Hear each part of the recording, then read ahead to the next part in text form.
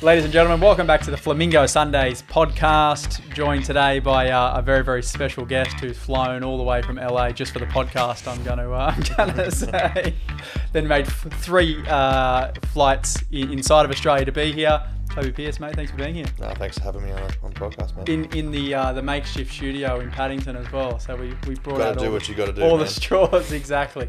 Mate, we're having a really good chat prior to jumping on. I think we covered a lot of ground, but I think for the majority of listeners who maybe aren't tied up in the business world and super interested in that, you're someone who's been behind this mega business and mega brand. And you're the mastermind. And I'm not sure, do you know who Alex Hormozi is? Have you ever seen him online? Yeah, none of the name, yeah. In the US, like you remind me of an Australian version of him so much, just like this mastermind of business. And I remember first hearing you on a Mark Boris's podcast, and mate, ever since I've just followed all your content. So honoured to have you on. Mate, run us through the young years before you were this mega success and globetrotter. Well, basically it's the complete opposite of everything that happened after that. Small town kid, primary school, had like 30 students, like really small at some point. I was your really kind of small, skinny music nerd. That was me in high school. DJ or like? Nah, piano man, like Yeah, classical romanticism, period music. Like that was my thing. And yeah, I ended up kind of like leaving home pretty young. Like I left home about 16. And you know, for a variety of reasons, ended up kind of like bouncing around to a few different jobs to try to, you know, make ends meet. I got expelled from high school once, nearly twice, not for any reason other than just being silly, you know, not showing up to class and all that sort of stuff. The traditional education system didn't really... I like to say it didn't really match my personality. Probably a more mature way of saying that was that I was a bit of a rat bag, and probably didn't respect, you know, the opportunity that was in front of me.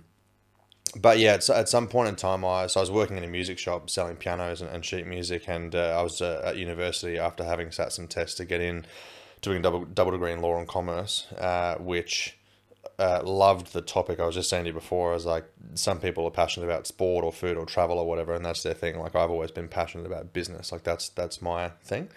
So I was like loving, you know, like the concepts and the course content and whatever, but like hated the traditional education system. You know, I just couldn't sit through a lecture to kind of save myself.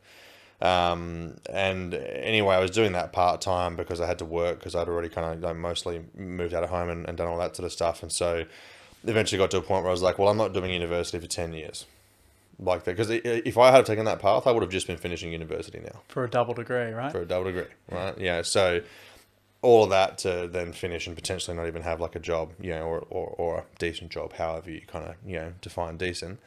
So I was like, oh, okay, well, you know, at this point I sort of just started working out in the gym, liked fitness a bit, and was like, oh yeah, everyone's sort of doing a personal training course, like I'll do one of those, you know, I'm pretty interested in it. Triple degree now, right? Yeah, apparently, yeah. And anyway, I looked at that and was like, oh, like it's a big convenience play, you know, I can control my own work hours. So do the course, whatever it was, I think it was like 10 weeks or something, you know, back then. It's probably 12 weeks now. You know, did my course and, you know, passed that and whatever, and then started working in the gym, and that was kind of like that was me before, you know, the official beginning of the journey. When you say you were obsessed with business and obviously you went through school and jumped into commerce because you love business, did that come from coming from a family that was super business orientated or? No, not at all. So my we had a pretty I don't know what, right, not to be like derogatory, but a pretty basic, you know, family, like just sort of typical Australian family. And my mum was a nurse, you know, and did some other bits and bobs, you know, around the hospital, and my dad, worked for the government, for a while, ended up kind of not really enjoying that. And then later in life ended up like, working and helping out at wineries and, driving people around for wine tours. It was just not really like, not bad, but definitely not like an international enterprise. Yeah.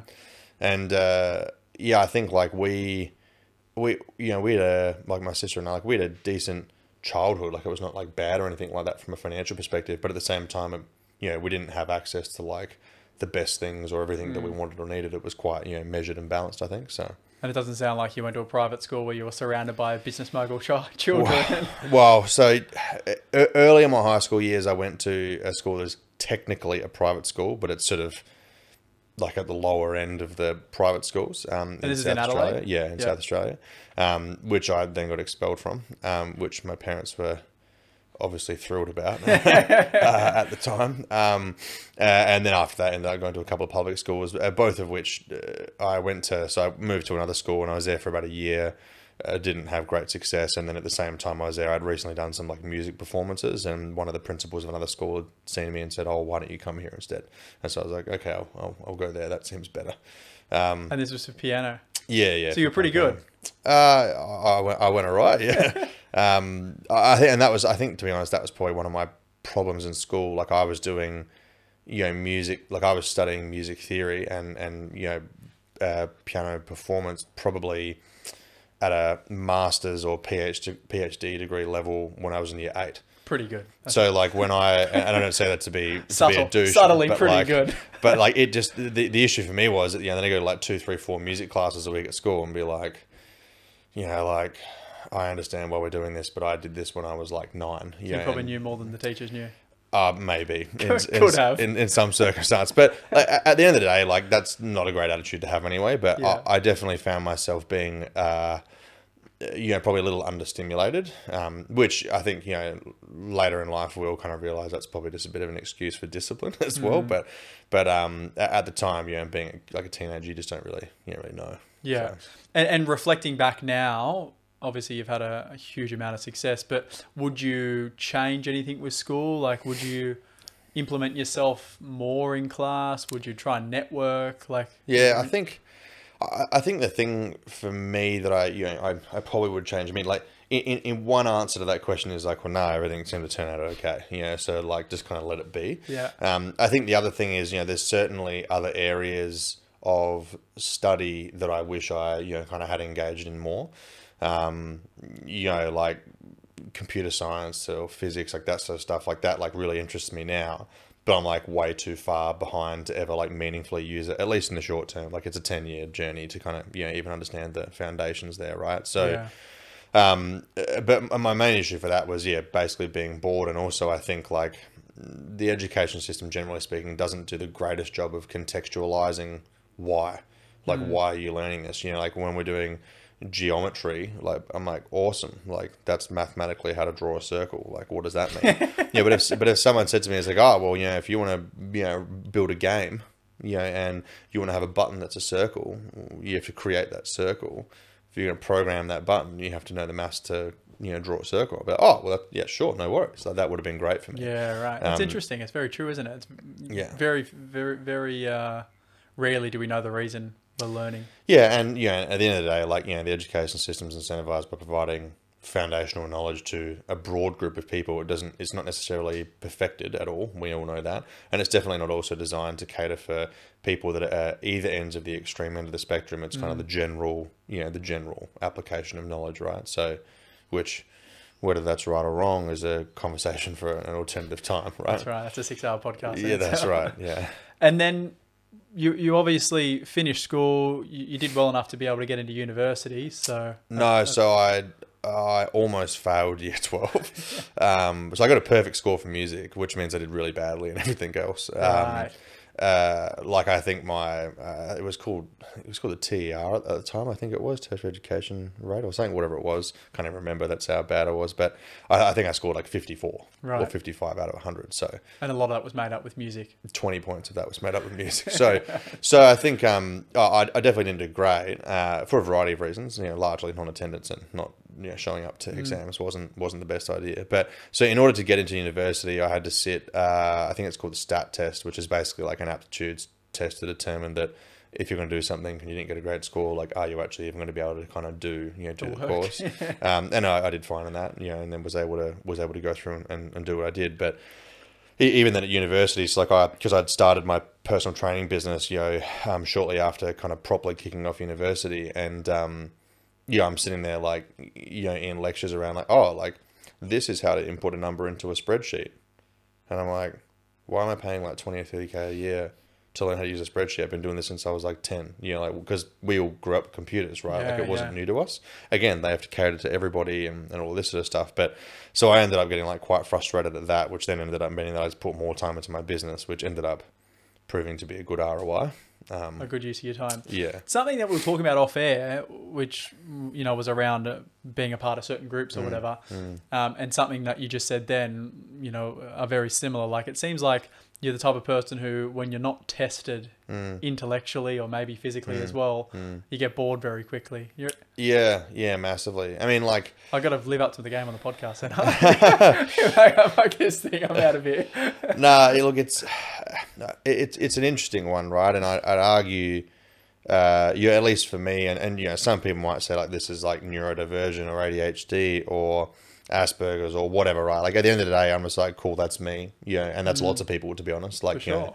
I think, you know, a lot of the modern research says you don't have ADHD or not. It's like you are somewhere on the spectrum and you have certain behavioral characteristics and traits that are present. I think for me, like being stimulated or like stimulated enough was always something that I struggled with, especially when there was no context, because I was like, cool, even if this is like moderately complex, why? Why should I bother doing it? And so, yeah, when university was a little bit boring, I was like, well, I have a lot of personal incentive to get good at running my own business. Yeah, like, because to think about it this way, comparative cost benefit, right? Go to university, sit in a lecture, listen to somebody say, these are the 4 Ps of marketing, which largely were using case studies and examples that had no relevance to the world of social media and the internet, or go to a university lecture or tutorial to listen about how to create conditional fields and formatting and spreadsheets, which is like, you know, most of us in this generation probably did in year 8 or year 9 at high school. Or, you know, go to work, train clients, make $130 an hour, find ways to sell more sessions, you know, make $150K a year as a second year uni student. I was feeling pretty happy about that. That's right. You know, Marketing and sales 101. Yeah. And the feedback loop, right? You know, like go to a tute, read a book, you know, have a debate, and the debates are largely flawed, but, you know, have a debate about marketing, theoretically, conceptually. Or 2 hours later, you know, design an email, send out an email to your newsletter group and see if you sell any lessons. Feedback loop is real and hardcore. And the second one, you either do or don't make money. Yeah, in the first one, it's like, it's conceptual. And again, I'm not suggesting that university has no value. I totally believe that there is. I'm not suggesting that formal education in all forms has no value. I've done plenty of it. You know, I've done a lot of it, you know, throughout my career. But it's what education, when, for what purpose, and in what format, you know, is it consumed in, right? Because at the end of the day, like, we all have a limited amount of time, and I talk a lot about this with the like founders that I work with. I'm like, there is no point in you generally studying business. And they're like, what? And I'm like, well, do you want to generally be good, or do you want to specifically be good? You know, because at the moment you have a whole bunch of specific problems. So why don't we get good at that? And then why don't we identify the problems that are going to come up in the short term? And why don't you specifically get good at that?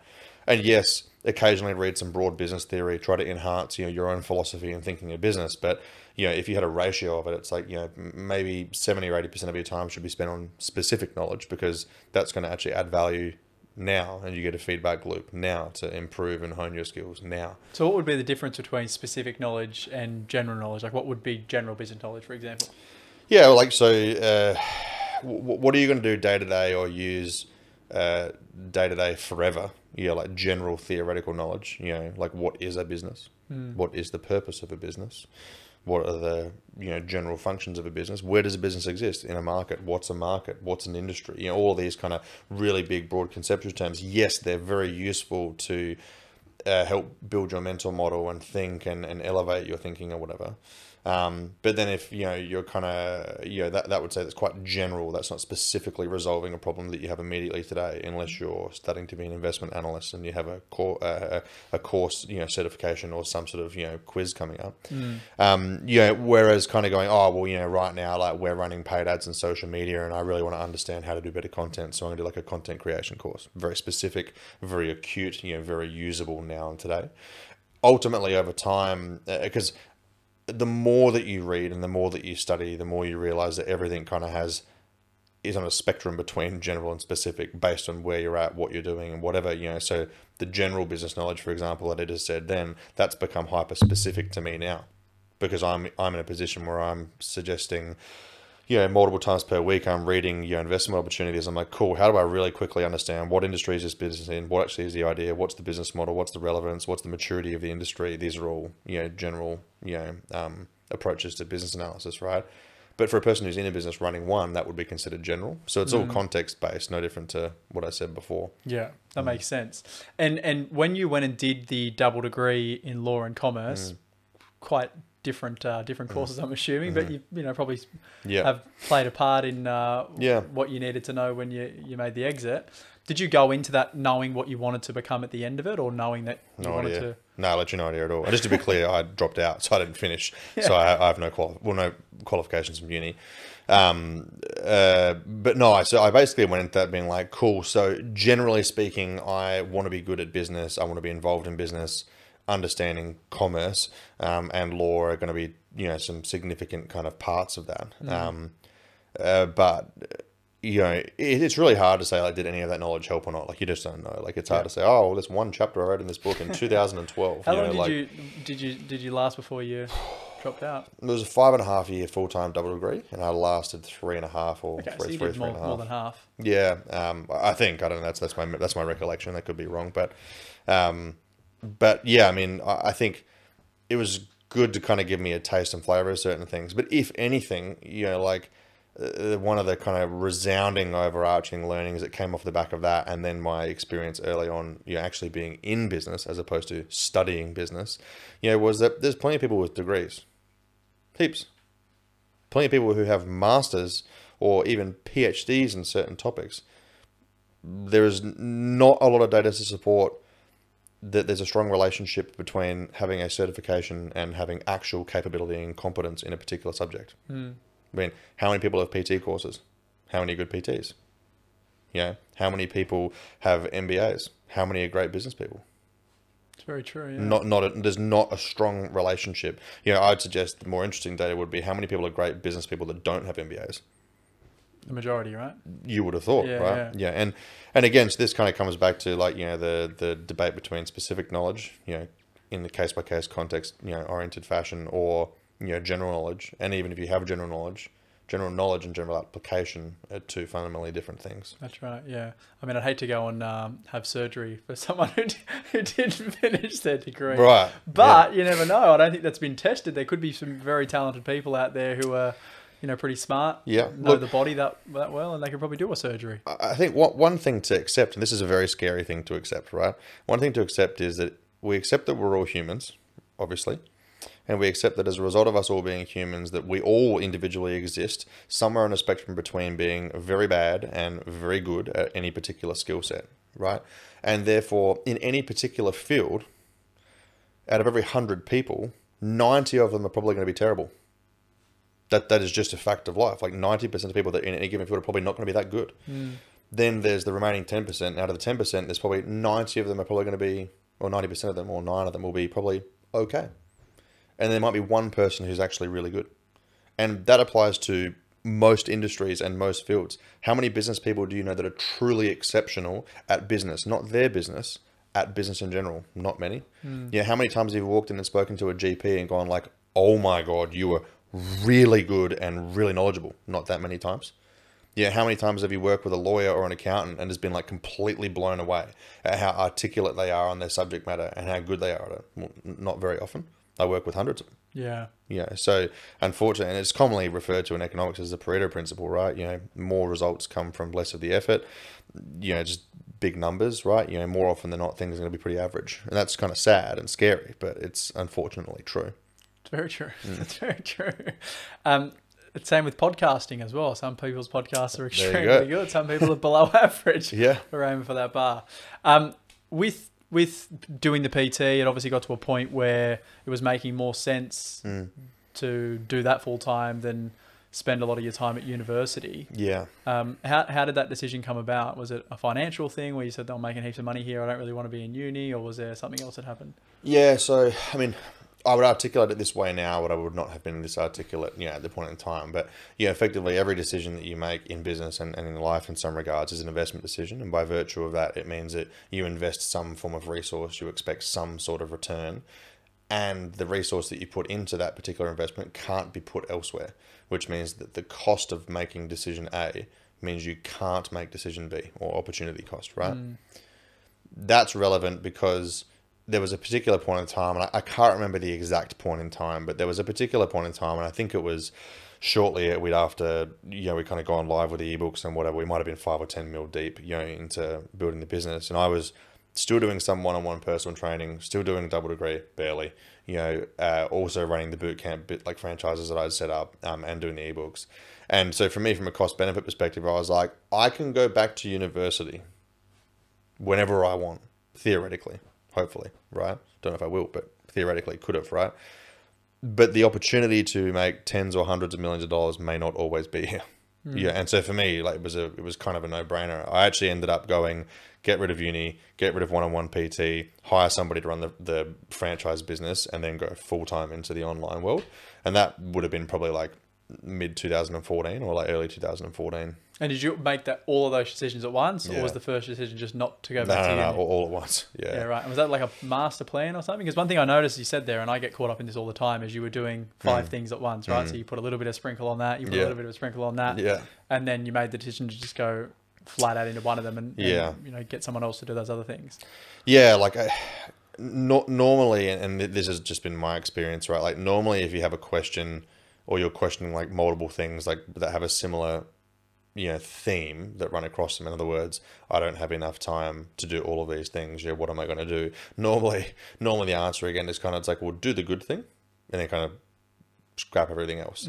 Yeah, as opposed to like, well, maybe I do a little bit of the good thing and a little bit of the medium thing, a little bit of the average thing, and then a little bit of the shit thing. It's like, oh, I'll just get rid of the shit thing. It's like, you know, there's one of the one of the risks like investing is concentration risk, right? Don't put everything into one thing. When it comes to like running and building your own business, it's almost the other way around. It's lack of concentration risk. Yeah. Yeah. If you're like, oh, I've got 3 businesses, I've got a cafe, I've got a gym, and I got this, I'll give 30% of my time to each, or I'll give like 50 to this one and 25 to each of those two. It's like, you're not really in any of them. Yeah. And if your goal is, and this is my opinion, you know, not a rule or a principle in my opinion, if your goal is to actually build something exceptional and you want to maximize your return from it, then you have to maximize your input to it. You know, like, because there's so much detail and nuance in everything in every business, no matter what it is. There's so much detail and nuance that can't be seen unless you're kind of like this close to it. In the same way that if you're this close to it, you kind of can't see all the long-term, you know, big picture either, right? So would you believe in specialization over diversification in certain things? Well, so the notion of specialization is agnostic of the consideration of time, right? So in other words, like, I'm going to specialize this is a binary closed statement. That is my thing I would do, as opposed to focus, which is the reason why I chose that word, you know, because focus is dynamic, malleable, and movable. So you can say, I'm going to exert all of my focus for this point in time on that topic, as opposed to I'm going to specialize in that. They're two subtly different, but fundamentally different, you know, statements. So to kind of reword what you said, I'd say I would, for a point in time, allocate all of my focus to specializing in something if I needed to. And then the exact moment that I did not anymore need to specialize in it, I would move my focus to specialize elsewhere, right? Because it's well articulated. Accounting for the dimension of time, basically. Right. So you chose to specialize or put your focus into the online business. Was that, I guess, did you rephrase that question? Did you do that because you could foresee the horizon of that business, or was that growing at a much faster rate than the PT and the other stuff was happening? Yeah, so I can't remember exact numbers, but I would have been making like high 6, 7 figures, like low 7 figures or whatever, you know, from like franchises, one-on-one PTing and some other consulting stuff I was doing at the time. You know, so let's put that in perspective. Let's say you were doing 700 or 800K a year, doing 70K a month, right? The first day that we launched the books, we made 70 grand. One day. You know, less than 3 months later, we were doing 100K weeks. Like, so, you know, we were like the numbers, the sheer numbers, just there was not a lot of logic or rationale to support not doing it, basically. Again, I wouldn't have been like that articulate or disciplined about it at the time. I would have just been like, oh, you know, shit, this feels like maybe I should be here, you know? It's like in hindsight, and I always refer to this like hindsight bias or reflection bias, right? It's like you're always going to reflect on things many years ago based on your current understanding of the world. It's really hard to reflect on, well, what happened 10 years ago based on how I thought 10 years ago. Tell me your answer 10 years ago. It's like, well, but I don't know my answer 10 years ago. I only know what I did, and I can only reason for it now.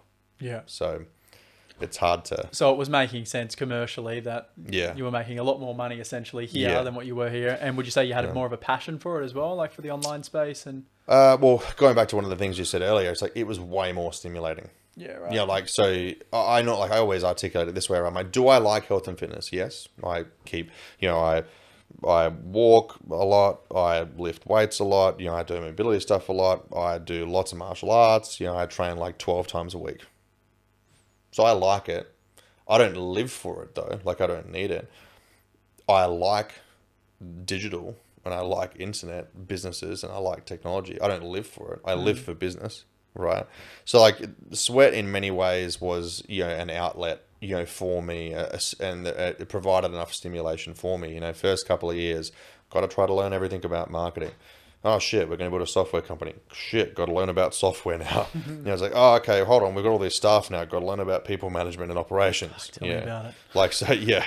Yeah, so it was an amazing vessel to provide, in some regards, almost like an overwhelming amount of stimulation and need for learning.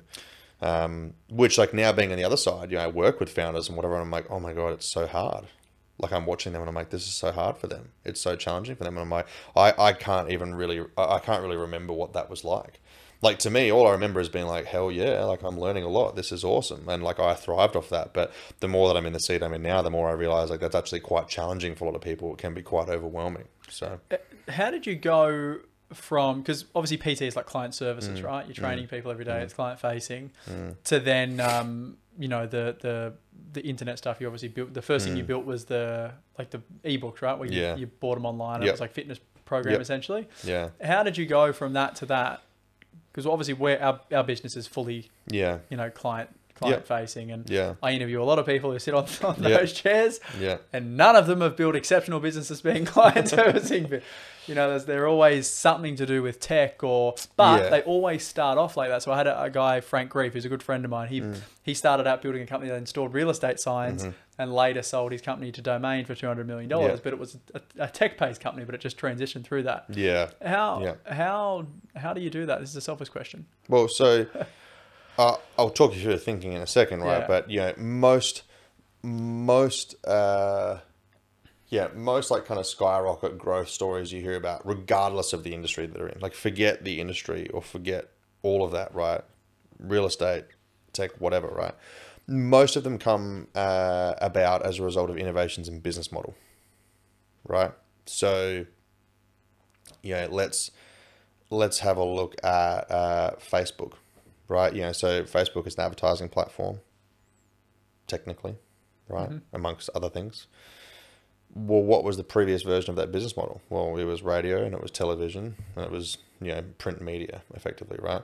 So these guys, you know, built a market, people came, you know, and they connected, you know, people with content, and then they charged, you know, businesses for the right to be seen there effectively, right? Cool, but, you know, TV is limited by an area, print media is limited by print circulation, you know, radio is limited by listeners. Okay, cool.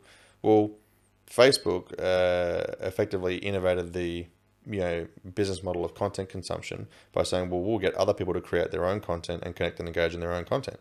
So they innovated the supply issue, right? So when I say supply, I mean, you know, print media's supply, right, is, you know, how many eyeballs can we supply to the advertiser, right? And that sounds a little back to front, but it's, I can sell you 30,000 views if you buy the front page of this piece of paper, right? So true what you were just saying. I was looking at the ground like thinking like, this guy's genius. So Facebook innovated that, right? What did Uber do? Well, previously you call taxi company, a whole bunch of taxi franchises. Taxi franchises have a distant at arm's length relationship with taxi drivers. No real quality control, no real care, concern or anything. That's the business model, right?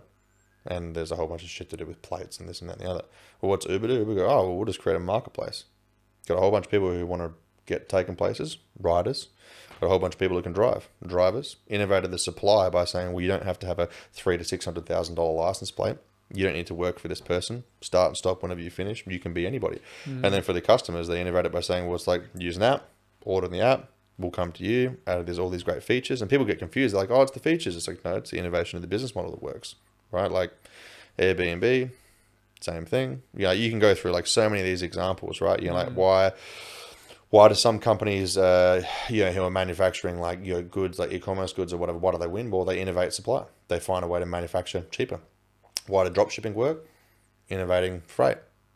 Like you can go through this, like literally, if you take the same concept and idea, most businesses that achieve outpaced growth and that are large and go on to have really, really, really big achievement are innovating an industry via its business model, right? Like Uber Eats, I mean, it's a subsidiary of Uber, obviously, same thing. Like we could be here for ages talking about that, Let's right? unpack real estate. It's a great. Yeah.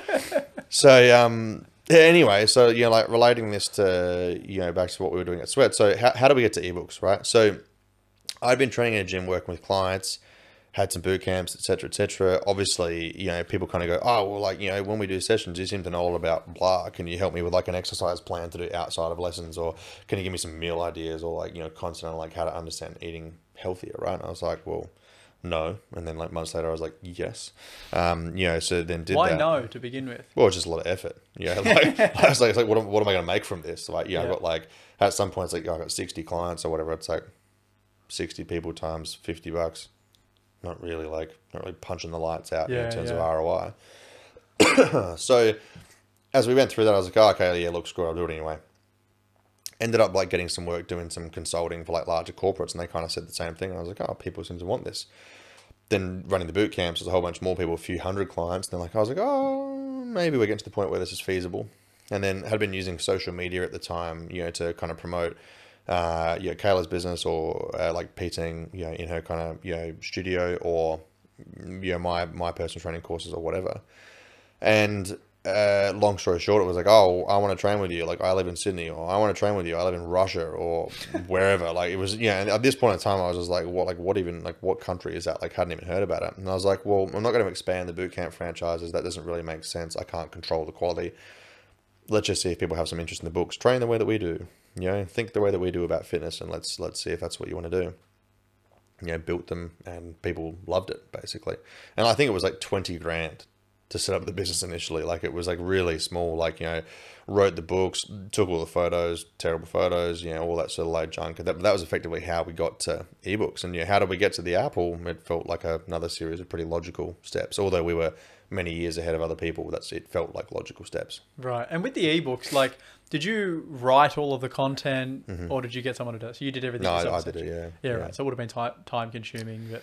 Yeah, well, and I can't remember exactly what the first versions were. There were a couple of hundred pages. Like it was pretty, like, but a decent amount of work, content. Right?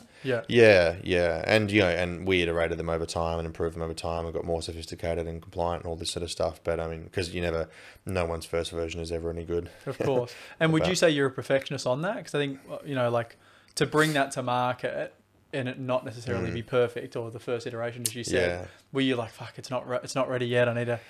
I'd say, like, generally speaking, I did struggle with some perfectionism, throughout my journey at Sweat and with other businesses that I own and am involved with. I think, interestingly, at that point in time, I didn't actually really care that much if it succeeded. Like, and this is so, and when I say that, it's like, I didn't really care because I was like, I don't really know if it will. It's like, if it does, it does. I spent 20 grand. I had a crack. Like, I shot for the moon type scenario. If it doesn't, it doesn't. If it does, awesome. And were you seeing it as like another... bolt on to the personal training pretty business? much. Right. Yeah. I initially I didn't kind of go, oh, this is the next big thing. I was just like, oh, this might contribute. Maybe I can grow the business. It wasn't until later that I figured out that that it'd be a pretty big deal. And I think in relation to the whole did I want to perfect it thing, or like was I afraid to launch it or whatever, like at the time, or that's something I said quite recently actually. Like I said, I didn't realize that I didn't really care if it was going to work or not because I didn't really know much about it. One of the things I see people face into now, whether they are wanting to launch a business or whether they have already launched a business and they're thinking about the next thing or how to grow or whatever it is, is this like really big kind of like fear of failure.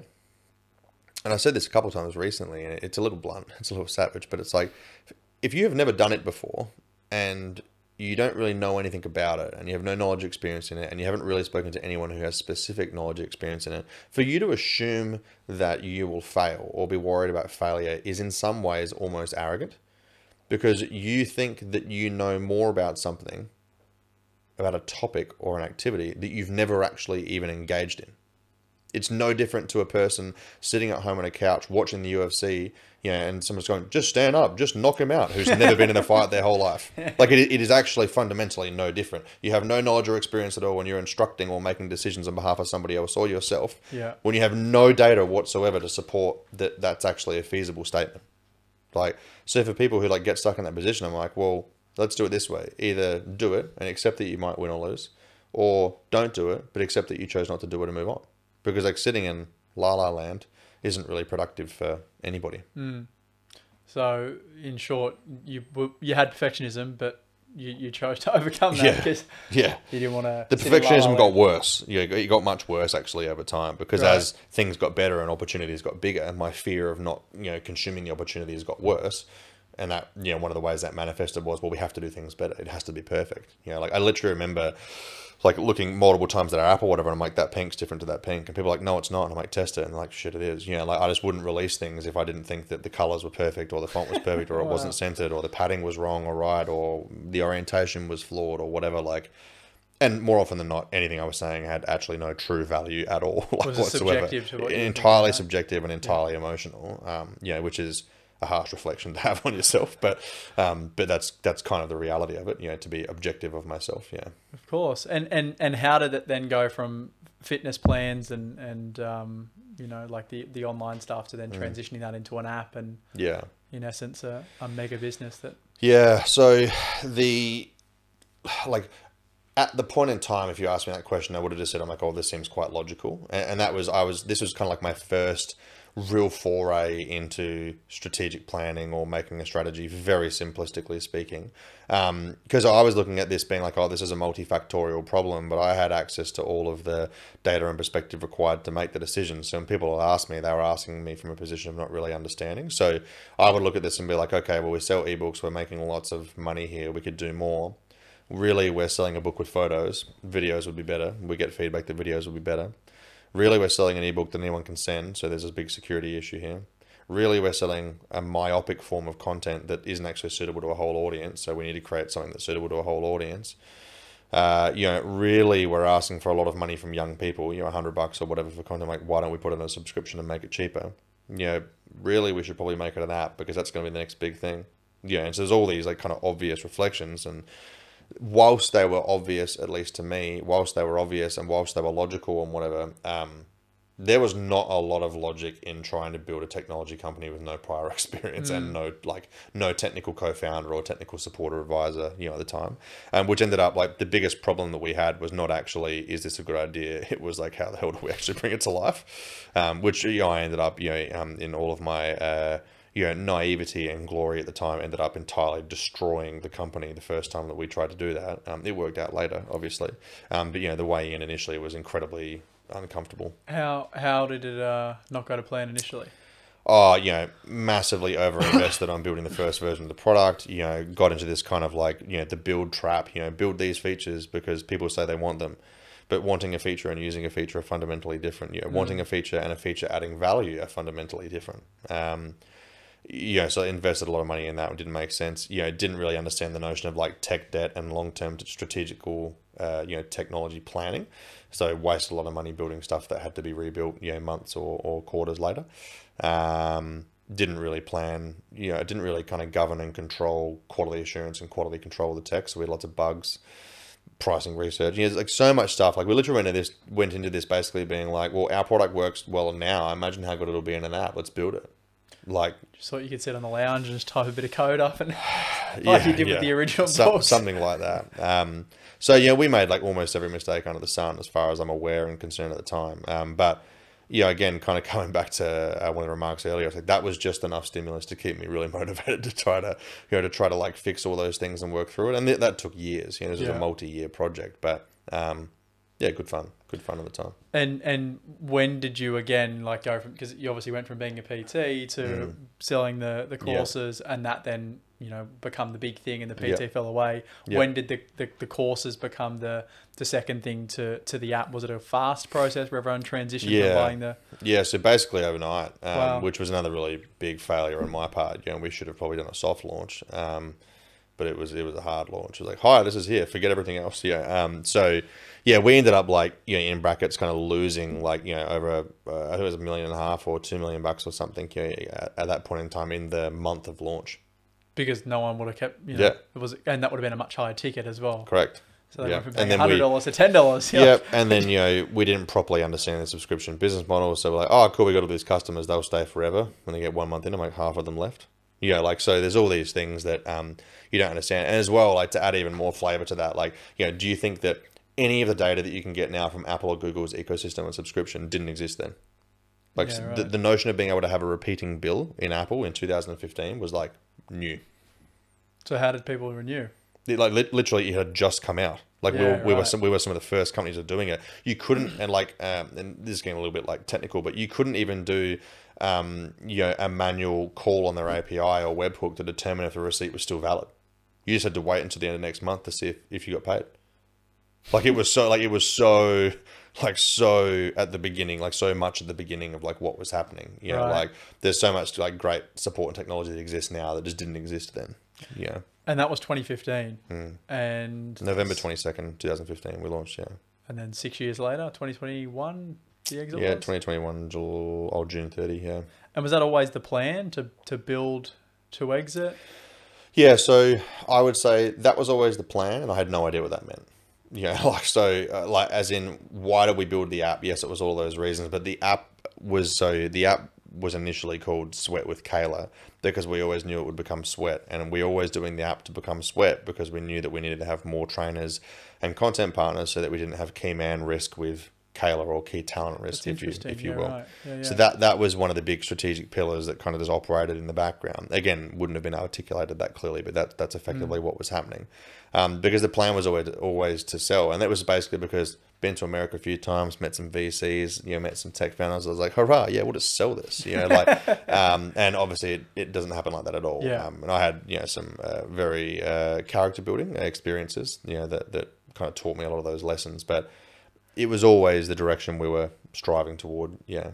Was to exit. And well, I mean, you obviously built this huge company, and I said you remind me of Alex Hormozy. One of his big things that he said when he exited out of gym launch, he's also in fitness, was, you know, he went from having all of this cash flow on a monthly basis to always having no cash flow and a big chunk. Was that something that you toyed with? Do we keep the business and continue to grow it and have this cash flow producing machine and step away from it, or a little bit? Yeah, like, I mean, the thing is, in the early days, we were growing so fast, and the advertising ecosystem was so different. Like, you know, I can't remember exactly what the numbers were, but I think like in the first year of being an app or whatever, we probably still would have made like 10 to 12 million in EBITDA. wow, Yeah, and like free cash flow because we weren't really doing it like capitalizing or any of this sort of stuff, right? So, you know, we were still like quite profitable at this point. It wasn't until we tried to. That was in year one. Yeah. Wow. Yeah. And so it wasn't until later on that when we tried to throttle growth harder, unit economics deteriorated a little bit, market became more competitive. We got a little bit bloated with certain like operational overheads and costs, S&W and all this sort of stuff. And that started to kind of like squeeze, OPEX goes up, gross margin goes down, not a good mix, and then at that time as well, it's like, okay, cool, let's try to sell the company now. All these massive competitors raising like tens or hundreds of millions of dollars. And you were completely bootstrapped? Yeah, we never raised any money. Yeah. Which, like in reflection, so I founded I founded another company about 4 or 5 years ago. And we've been raising money every quarter or every 6 months, since that. And much easier to spend other people's money. So much easier. I mean, I still own most of the company, but it's much easier to do it on other people's money. But it's a big responsibility, of course. But it is much easier. I think I just didn't like the idea of kind of like giving up control at that point when we didn't really need to. But again, that's I always say this to people. I literally all the time, I'm like, don't listen to a media headline or a podcast or whatever it may be and listen to that person's story and go, oh, well, they did it, I can. It's like, because that statement's fundamentally wrong, like straight up wrong. Like, you can't, I wouldn't be able to start Sweat again now, even with all of my knowledge and $50 million.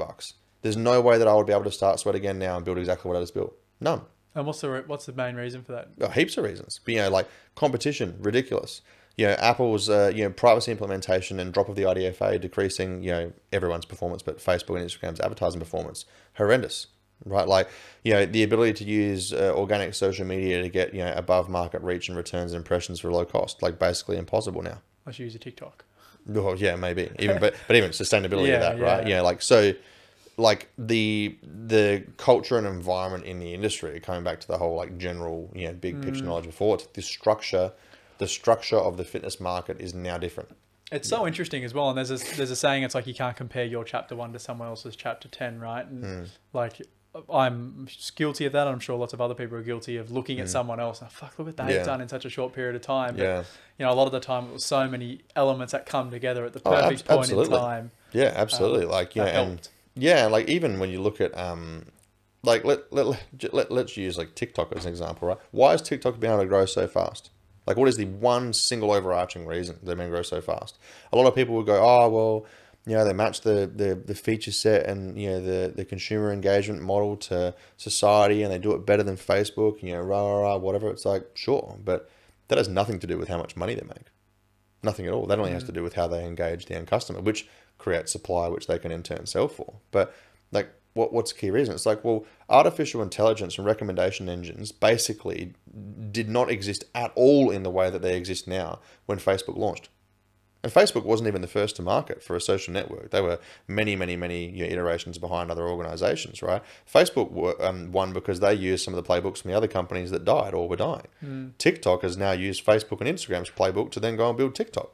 There's absolutely no surprise. And then Facebook and Instagram try to, catch up, right? Snapchat had different problems, great business, but different problems for, for their growth curve and whatever. Like, there's no surprise that Instagram did it better than Facebook because Instagram had Facebook's playbook. It's no surprise that TikTok then did it better than Instagram because they had Instagram and Facebook's playbook. Like, they're still in the same industry. They're still the same business model. There's a lot to be learnt over time. The next one, like, you couldn't launch TikTok today and then do what TikTok did. Exactly. That won't work. Like market timing and industry structure and rate of innovation and technological advancement and political barriers. There's so many different like considerations to have, but a lot of those things, one small change can massively unlock or lock, a door of opportunity. Yeah, and that going back to what you were saying before. Looking back in hindsight, it's easy to see those things, right? But I bet you when someone founded TikTok, they didn't, they didn't start that company going, oh, we can do X, Y, and Z. It's only that you look back now in hindsight and go, well, this is why it worked. Yeah, and like you see this a lot too. Like the founder of Bumble, like comes out of a dating platform, whatever, like has the whole playbook, and finds a really intelligently identified opportunity and goes playbook, bang. But the opportunity was there. You had to see the opportunity. It's a very interesting story, that, Yeah, very much so. But like, there's a lot here, and at the end of the day, like timing is responsible for more business success than a lot of other things. Yeah, 100%. Despite what as much as we don't like to say, right? Yeah, no, I always say this when I tell the story. Like, so I'm like, it's important to contextualize it. I didn't know any of the shit I'm talking about now when I did that, and it was all complete crap and bullshit at the time. Yeah. And it somehow still worked. Like you could almost argue that the reason that the organisation succeeded didn't even have a lot to do with me. It just had a lot to do with timing, and that'll make me feel not that great. But I mean, you can't understate the value of timing. Of course, yeah. And actually being an action taker and implementing what you were. Yeah. And then you ended up exiting out of Sweat for what was it, 400? And enough, yeah. That's what I read, allegedly. Yeah, no, look, we were very fortunate to get a deal done, that was kind of that substantial in those terms at that point in time. Yeah. I mean, even looking at that now, like if you were trying to redo a similar I was going to say, that's completely changed, right? The whole industry has been restructured. I don't even need to go over it all. Like people who have been paying attention will know that there's a lot of, kind of interesting and curious changes. Even looking at, I can't remember exactly what the stat was, so apologies to anyone listening who knows that this is inaccurate, but it was something along the lines of like 80 or 90% of the companies that did an IPO between the beginning of 2020 and the end of 2021, so that like 2-year intense COVID period, something like 2/3 or more of the equity values already been wiped off the stock market. Wow. So awesome list, cool, great, escrow period finishes, liquidate your money, bang, done. You couldn't do that 6 months later. You couldn't do it again 12 months later. Like there's timing and windows of opportunity very, very important. And hindsight again. Yeah. And then this is probably the interesting stuff for a lot of the listeners is like sell a company. How old are you now? Like Just turned 30, yeah. So I was 28 when we sold. It's so crazy. So it happens. You're obviously earning huge amounts of money all the way up until that point. So I'm sure your life didn't dramatically change. But when you get a sum of money like that hits your bank account and you're not even 30 years old yet, what does that do to an individual? Yeah, so I sometimes relate this to, going out and having a party, right? And, so you meet all the people at the beginning of a party and you kind of like feel out what their personalities are. You might know some of them or whatever. And then like by the time you get to like 3/4 of the way to the end of the night or the end of the night or whatever, everyone's, drunk or doing whatever they're doing, having a good time. But they're two fundamentally different people a lot of the time, most of the time, right? That's why I don't drink. Yeah, right. And so I look at that and I kind of go, I think a similar thing sometimes happens with, people who kind of come into money. And I would also be careful about saying like the money is one component of it, because with money in some cases comes, status and fame and power and influence. So it's not like got money, nothing else in my life changed. For some people, not necessarily me, but for some people that changes multiple dimensions of their reality. So kind of following that thread, people who come into, this newfound status or money or whatever it might be, some people it changes a lot. Some people that a lot is in a good direction. Some people it's not in such a good direction. Some people it doesn't really change them at all. I think for me, my experience is, relevant only to me and or people that have like a similar model of, money as it relates to safety. So like my thing, because I left, home when I was quite young, I was always like, money, money, money, that's safety, that like keeps me alive and keeps me secure.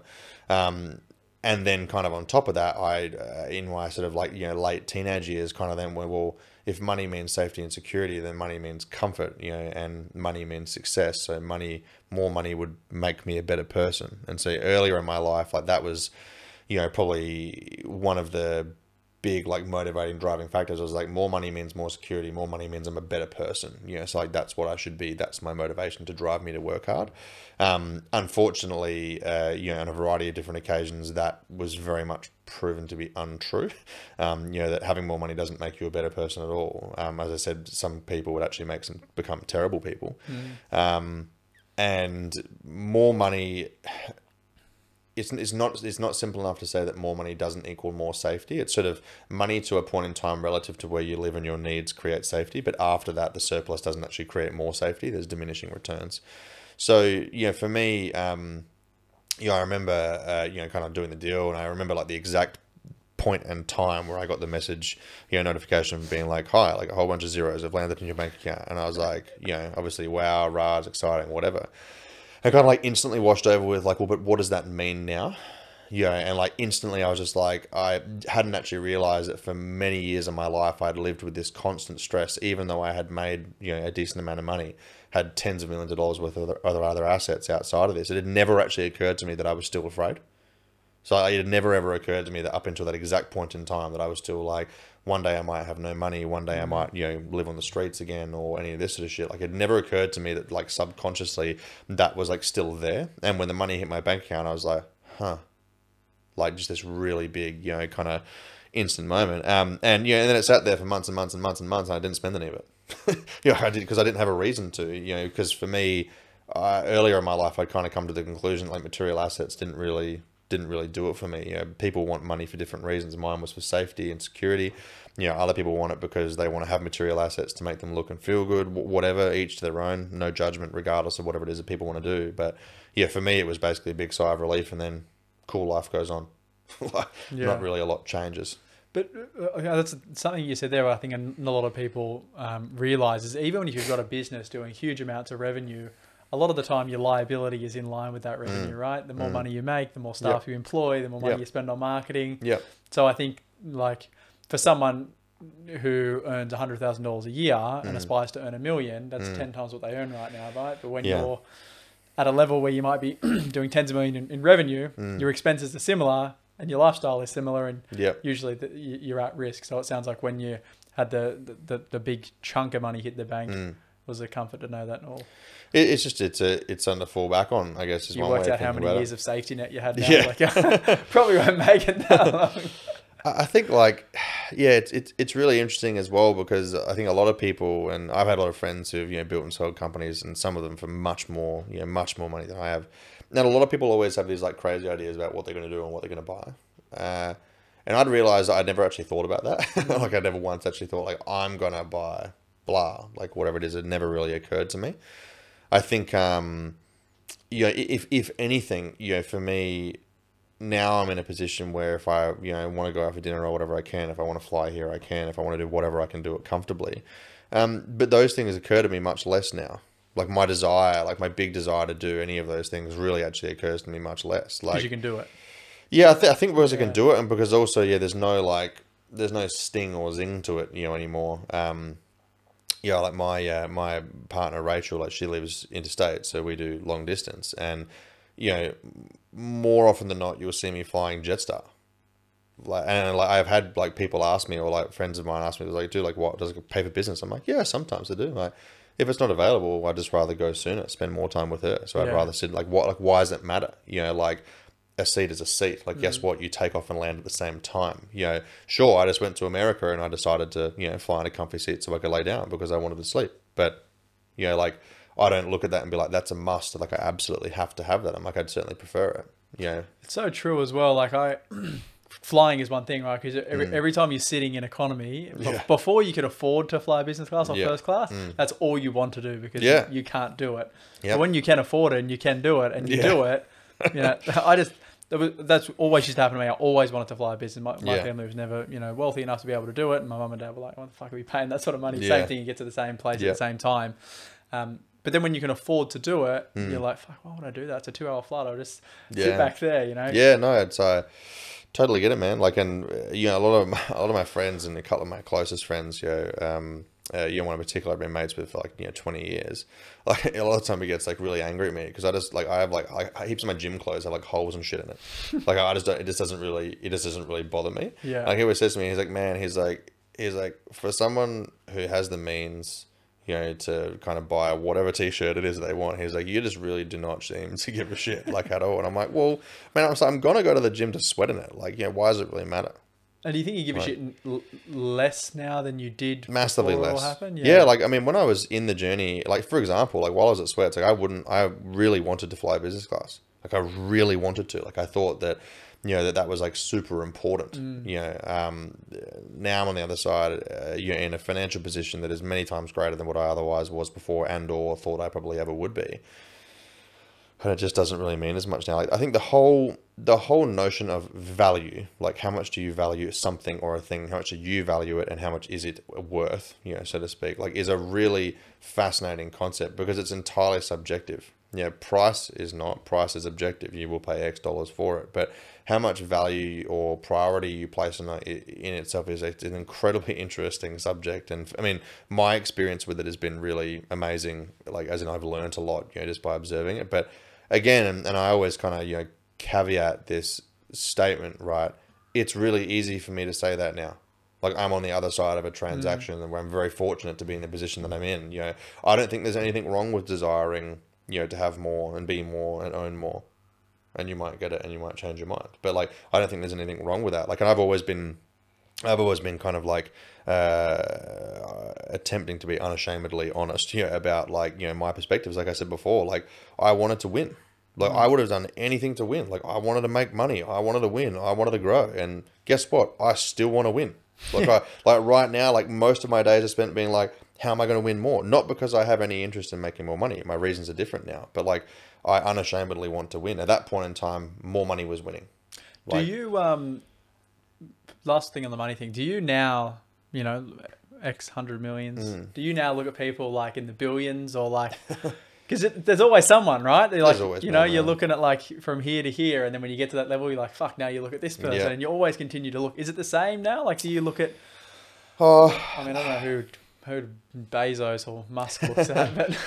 Oh, look, it's an interesting thing. Like I think over time, like I get interested about those people or that level of performance for the fact that it is performance. More than I kind of go like, I want to have $333 billion like Musk. Like that's not really important to me. Yeah, You but know, the size of the company he's built and yeah, you know, like for me, I always kind of say like impact is kind of my, you know, like key design now. So like I would use, you know, equity value or money effectively as a measuring stick. You know, it's a financial measurement of success. But like outside of that, it's like, you know, like Elon Musk has a lot of money. Cool. That's awesome. That's great. It's like, but look at what the guy is going to do for our civilization. You know, like for society, for our planet, you know, for our people. Like, you know, that's more than just like, oh, I sold some stuff. yeah, Like, yeah, an impact is huge. And a lot of people will argue that, and a lot of people will have this, that, and the other opinions about it or whatever. But, and, you know, and in 10,000 years' time, he'll probably not even be remembered, right? But in 100 years' time or 200 years, he will, because he did some things that were really important. And you kind of can't dispute that you need to, yeah, you need to have done those things to earn the right to have that status, right? Like, I would personally suggest I don't have any of that. Like, I build a company, you know, with someone and with a team of people that contributed to heaps of people's lives in a positive way. We helped a lot of people feel better about themselves and lose weight. That is a massive win for me. I am super energized about that. But that doesn't even register on the scale, you know, when you're comparing to organizations like that, right? Yeah. So when I look at those things now, like, yeah, it's less to do with like how much money can I make? Like, yes, the scoreboard always exists, but it's more to do with, well, what level of impact can I have with people? And this is part of the reason that I really love working with founders, because, you know, I go, well, I can help them generate equity value. And by them generating equity value, they're also delivering value to end users. So I can help end users get it. So my ability to add value is actually, in some regards, you know, multiplied by working with other people, as opposed to me just working on one business. yeah, that makes sense. And for you now, like, what is, like, the reality is you wouldn't have to work another day in your life. You wouldn't have to do anything. Where do you derive purpose from now? Is it just from working with founders, or are you still trying to work it out? It's only been a short period of time, right? No, so I think, yeah, there's a couple of things. Yeah, so one of them is like because business is such a big passion for me, generally speaking. You know, the idea of like working with founders, you know, I will help companies put together their strategy and do strategic planning days. You know, I will mentor and advise and coach founders or founder and executive teams to, you know, kind of get the business to the next level. Like, it is hard for me to articulate how energizing that is. Like, I love that stuff. Like, and a lot of my clients tell me, they're like, "Oh man, like you just look so happy when you're talking about what you're talking about," and so I really love that. So that's kind of one component. Another component is I spend a lot of time, you know, kind of like writing and documenting my journey and, you know, like my philosophy on business. I have no idea what I want to do with that.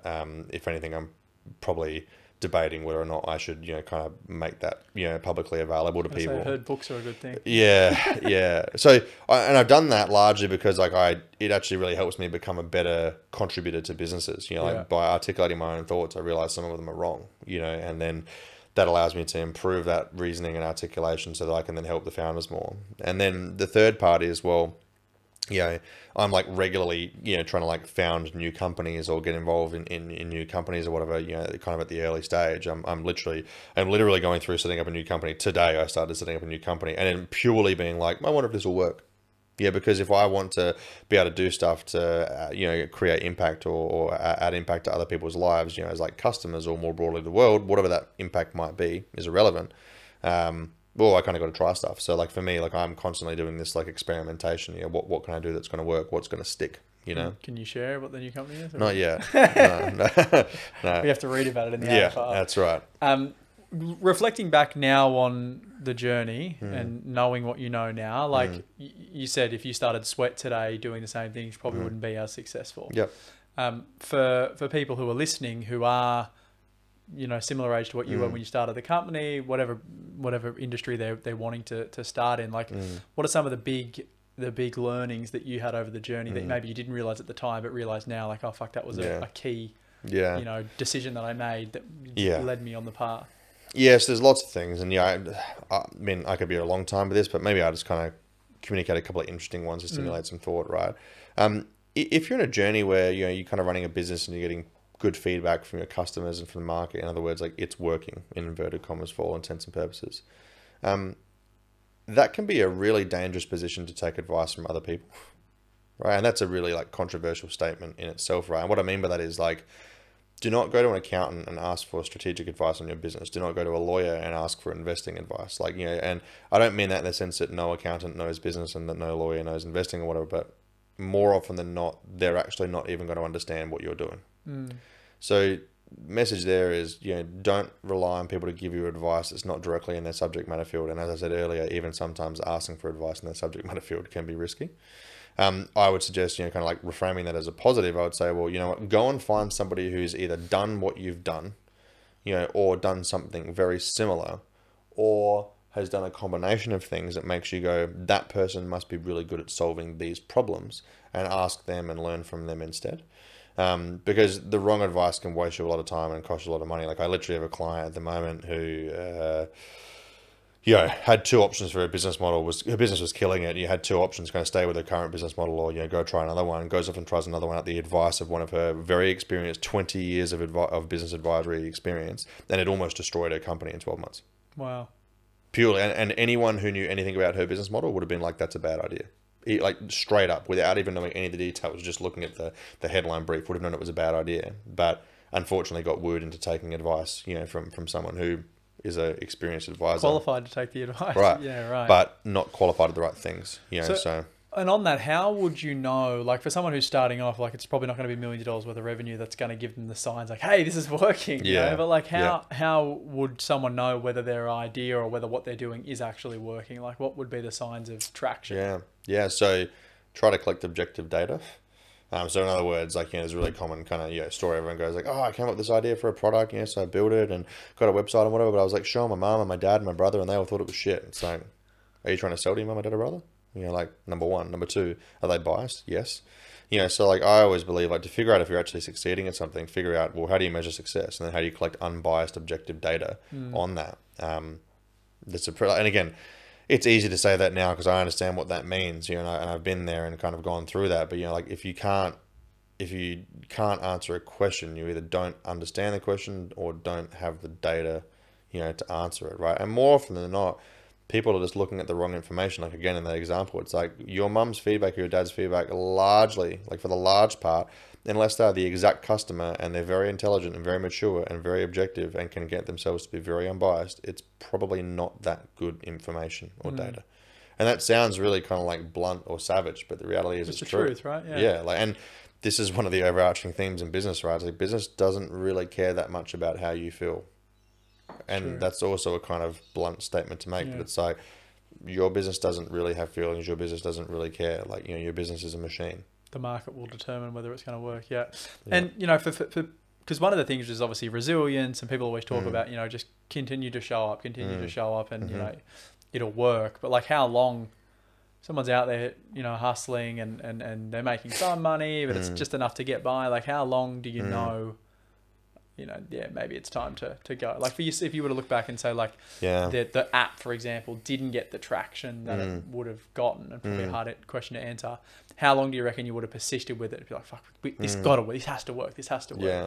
Because in your head, you were like, this is the right decision. But if the market determined maybe it wasn't. Look, it's an interesting question, and it's quite a sad question as well. Like, I mean, I attended quite a few like, pitch nights and been to like networking events and met lots of founders and whatever. And in many cases, like I listen to them, talk to them, and I kind of go, I can't predict the future, but based on the information I have available to me and my approach to thinking and my experience in the space, there's a very low probability that that's going to work. Like, and that's a really sad reality. And this happens to a lot of people who end up, focusing on the same thing for years. Honestly, yes. Yeah. And I always preface this with, look, lovely to meet you, et cetera, et cetera. This is just my opinion based off my experience, but based on this approach to thinking about business and based on these variables and these inputs, the probability that you'll succeed is going to be incredibly low. And even if you do succeed, the probability that it'll be significant will be even lower again. So, and more often than not, that's met positively. Like they appreciate that. Like I actually was working, provided some advice to a person in Adelaide recently, who I provided a pretty direct opinion similar to that on. And then, over the 6 to 8 week period after we caught up, they revolutionized the entire way to approach the business, and now they're winning. So that was what they needed at that point in time. It doesn't make me right. Like, and this is the interesting thing too, like your question, like, well, how long should you persist? Well, it depends. And this is normally my answer to everything in business. Like, it depends. Well, it depends on, do you actually have any reason to think that you will succeed? You know, it depends on what else is happening in your life and what is your lifestyle. Like a great example would be maybe you're sitting on top of an amazing opportunity and maybe you just can't make it work, but everything indicates that it's going to be awesome and it's going to be massive, but you can't afford to put food on the table for your children. Like, does it matter how good the business opportunity is? I'd probably choose getting a job and feeding my children. Yeah, that would be what I would choose. Yeah. Right. If you didn't have kids and you were not able to put food on the table for yourself, you might stick through it. You might find a way, like get your friends to feed you, like whatever it is. I don't know, right? Like, but there's been lots of extreme scenarios where there's so many reasons why people should have given up. You know, the creator of Slack, I don't know if anyone knows the Slack story as well. It's like that was a gaming company. They were building games. They'd burned through, I think from memory, it was like tens of millions of dollars in the US. They just randomly built that internal talk. Yeah, they had a chat tool for players in the platform. They then used it internally. That was great. And I can't even remember what the stimulus was, but it was some interesting stimulus to see if they could, get other companies to buy it. And then off they went, and now it's tens of billions of dollars in equity value. Like, so the notion of like persistence and like at what point in time do you draw the line is an incredibly complex answer. But I would say it depends is the answer. And you need to, like, for someone who's in that position, I think the right question is not should I continue, it should be under which circumstances should I not? Because everyone's situation will be different. So maybe it's family or whatever it is. It's a good way to put it, yeah. Yeah. What are some other big... So that one was obviously around making sure you're taking the advice from the people that you should be taking advice from. Yeah, I think, getting good advice is important. I think as well, and I talk about this all the time, and a lot of people, when I raise it with them, they kind of go like, what does that even mean? And I'm like, that's the point. But, I think learning and focusing on learning, better and more efficient and effective ways to think is a critical skill as well.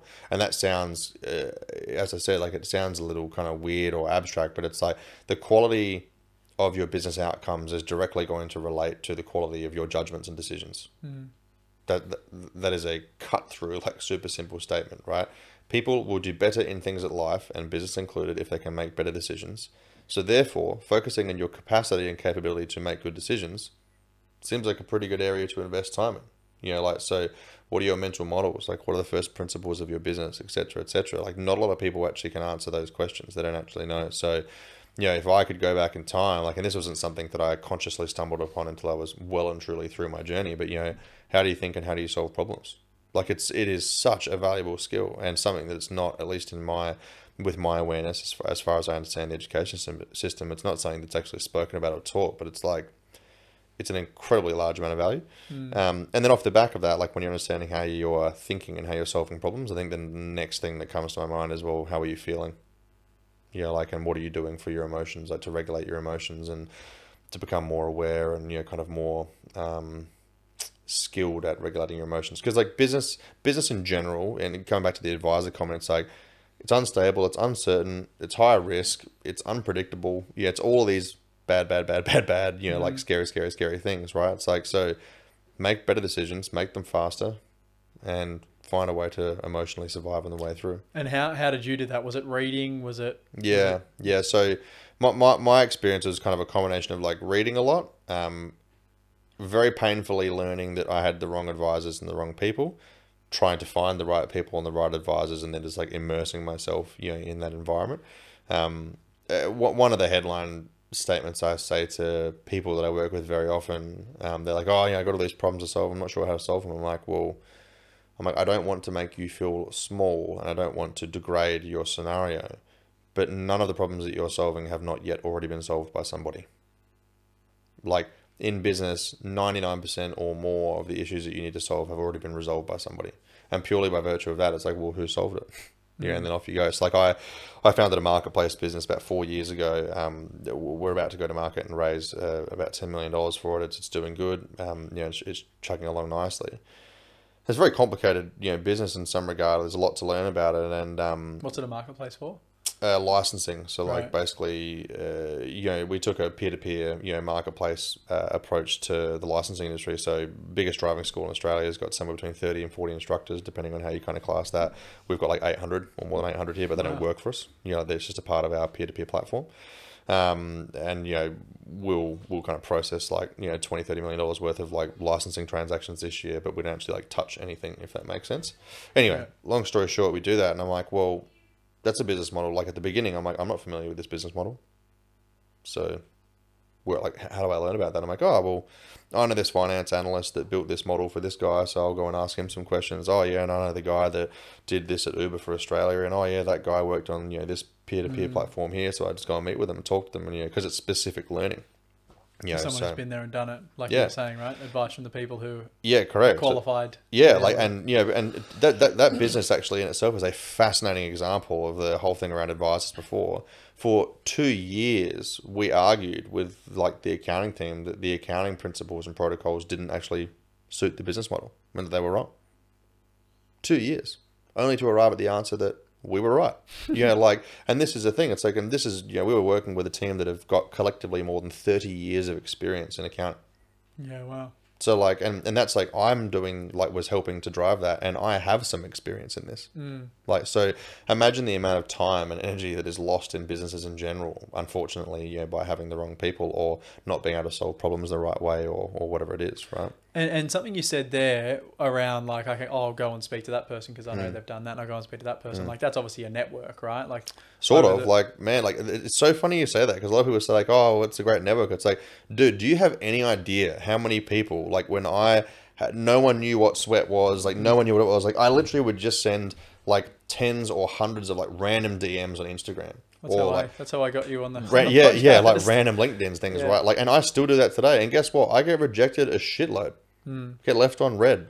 Like, that's enraging sometimes. But like, yeah, but I'm like, come on, man. But like, yeah. So how do you usually reach out to people? Again, selfish question. Is it usually through LinkedIn? Do you email? Insta or DM or email? Like, Yeah, right. I've also, you know, kind of, because over time I have built a network. Now some of these things are easier. I'm like, oh, this person knows that one, so I'll reach out to them there. Sort of Yeah, thing. it's kind of, you know, second degree connection type stuff. But like you said, you wouldn't have had that when you started, and then over time you've obviously built a network. So how important do you feel like that is? I know for myself, like, the only reason I've done half the stuff I've done is because of the people you know, and then you just happen to fall into things or happen to get introduced to the right person. Yeah, I think like, building a network is great. I think a more important thing to accept is that you need to be willing to do the embarrassing and boring shit to build a network, right? Because everyone goes like, I'm going to build my network, I'm going to go to this event. It's like, but is that actually the most effective thing you need to do? Or are you avoiding doing the embarrassing things like cold calls and like cold outreaches and whatever? Because like, that's the stuff you have to do. Like, you know, imagine being a real estate agent who doesn't want to do a cold call. Yeah, wouldn't work. This isn't going to work, right? But like, for whatever reason, founders, a lot of them, not all of them, but a lot of founders, you know, have this kind of thing. It's like, oh, I don't want to get rejected. I don't want to outreach. Like, I always, you know, tell the story. I'm like, man, I did well over 60 or 70 investor meetings in like 1-2 week period and got rejected by 100% of them. And I knew along the way I was getting rejected by them. So it wasn't like do 60 or 70 and then get a scorecard at the end. It was like do one, rejected, do one, rejected, do one, rejected. And I went to every single one of those I tried with the same level of energy.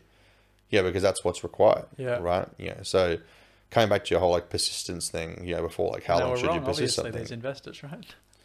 Well, maybe, right? Like, maybe, who knows? But like, it's an interesting concept. Like, do the embarrassing stuff. You know, do the stuff that you don't want to do. Like, I think, as bad as it sounds, like, and I kind of had some experience with this too. Is like, founders spend a lot of time being in the driver's seat, being the alpha in the room, you know, the decision maker, the final, you know, shot caller or whatever, right? And that, in some ways, can become, depending on your mindset, can become quite intoxicating, right? Because the more that you do that and the more you experience those things, and oh, well, now my company's big, so I'm going to fly business class. I've and the more suffered that you from have that this, 100%. Yeah, you're like, I don't want to do the small shit anymore. I don't want to do the mundane. The shit that actually got you. Yeah, I remember I would talk to anyone, like fucking anyone. As soon as I wanted to talk to someone, I would just walk up to them and be like, hey man, this is what I do, this is who I am. Yeah. Harry Triggerboff to me is a guy who owns Meriton, one of the richest guys in trade. He's biggest inspiration. So I went to an AFR event at the end of last year, a property event, walked out the front of the Hilton to get an Uber back to the office, and he happened to be standing there, you know, and having an incredible year, building an awesome business. I don't know what got in my head, but I wouldn't go and say hello to him because I felt like I was like too good or wasn't, you know, like, and that still plays on my mind right now because that one conversation could have changed the game. Could have changed my life dramatically, you know, and that's something that fucks me up. That's very interesting that you said that. It's a real thing, man. Like, and coming back to the whole, you know, got some money in the bank account, whatever. It's like, never ever forget that you had to do some pretty dumb, unscalable, gross or embarrassing stuff to kind of get where you are. You know, like that's in some cases it's just necessary. You know, which is why I always say, just do what needs to be done. So true. Like, remove all the emotion, remove everything from it, just do what needs to be done. Like, literally, that company I was talking about before, it's like I was like literally sending copy and paste like reach outs to some people from a particular type of company at the moment because I was trying to get in touch with them. Like 8 out of 10 of them read it and didn't respond. And I'm like, cool, another 10. Yeah, like you need to try to continue to go from like A to B to C to D without losing energy. It's very hard. Like, I totally get it, but that's just what's needed. What needs to be done. Yeah. Last one before we wrap up. For growing the business, obviously your journey wasn't like a 40-year journey, right? It was probably like a 10 to 12 year. Compressed into like 6 or 7 years. Yeah. When people grow companies, a lot of the time they're not as successful as you've been financially, right? And a lot of the time they just keep pushing all their money back into to the company, and they very rarely pull something off the table for themselves. And we see it all the time, trying to build people's portfolios, is that they've waited such a long time to start building wealth. Yep. What's your thoughts around, you said you had tens of $millions worth of assets outside of the company. It sounds like you were buying property or were investing in other stuff that wasn't necessarily related just to your business. Yeah, so, which, like, in itself is a whole other interesting topic of conversation, but, I'd say, so my mentality early on was, and this was before the app, cool, like, made 10, 20 million bucks, whatever it is, I'm like, holy crap, maybe we might not make any more money, shit, deploy the capital, like, park it somewhere where it's, like, safe and will hopefully grow, humbly grow along the side, and then got to a point in time, I was like, oh, we're going to build the app. Okay, we can't take that money out because we have to reinvest it. So left all those assets out, and then all the profit that the company made, we just put back into it. And so I kind of experienced both of the extreme ends of the spectrum: take all the money out and deploy it, and then don't take any of the money out, just redeploy it. And I think, again, the answer, what's right or what is advised, it depends, on a variety of different things. But more often than not, people want to withdraw money, dividends or whatever, out of their business for largely irrational, needs. In other words, so one, they're like, I want to increase my lifestyle now. It's like, cool, but there's not a lot of data to support that is actually financially a wise idea at this point in time, number one. Or number two, they're like, well, I want to withdraw all these dividends because I want to take all the money out and invest in something safe, like a term deposit or bonds or the ASX or S&P, whatever it is. Because, that's safe, and then I can see it and touch it, and I know it's there. But for a lot of people, and especially people who are earlier on in the journey, and early not being represented by how much money, just early being represented by a bunch of different maturity characteristics of the organization, people who are early on in the journey, there is no data to support that there's a lower risk, higher return, opportunity than their own business. Like, more often than not, their own business is actually going to make the most sense. They have the most control over it. It's more likely going to grow the most, et cetera, et cetera. And again, that's like a principle or a suggestion, right? It's not a rule. Like, that's not always the case, which is why I said it depends. I would, try to simplify that right down to, it's like, if you're doing it and taking money out of your business, it should only ever be under the right circumstances and the right conditions for the right reasons. I haven't seen that many people do it for the right reasons and the right circumstances and conditions. More often than not, it's flawed logic driven by emotion. Lambo and a Rolex. Yeah, that's exactly right. Yeah, that's interesting. Mate, that was a lot of gold in that, wasn't there? That was good. Oh, glad you like it, mate. It was Thanks for having me on. Thank you very much for coming on. I appreciate it. No, happy to be here.